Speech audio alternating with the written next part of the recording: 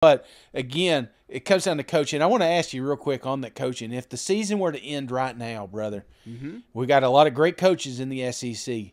Who you giving Coach of the Year to if it ended right now? I still give it to Josh Heupel. And Okay. I try not to overreact to one game. Hell, you went on the road and smoked this LSU team. Yeah. You snapped the Alabama streak.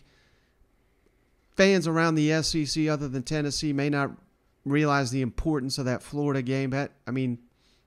I know there at the final minute it was uncertain seemingly, but they really smoked them too. I mean, Yeah.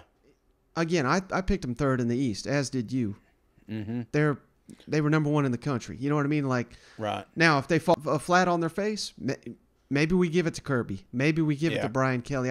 I think right now those are your three candidates with Lane Kiffin and company. We cannot discount him either. We'll see how they finish. They beat Alabama.